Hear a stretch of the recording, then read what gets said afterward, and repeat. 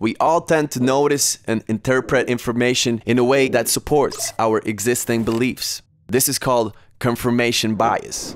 Confirmation bias arises as a result of our reluctance to acknowledge that our positions might be wrong or our opinions invalid.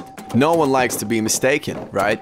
Comment section warriors fight furiously to defend their points of view and put in a lot of effort to find that one source to support it, while ignoring hundreds that contradict it. While not everyone becomes aggressive, we're all more attracted to information that confirms what we already believe in. So remember, if it feels like a piece of information confirms everything that you suspected and makes you want to share it as fast as possible to prove that you were right, you should scrutinize it nonetheless. Because it is possible that you have fallen into a trap your own brain created for you.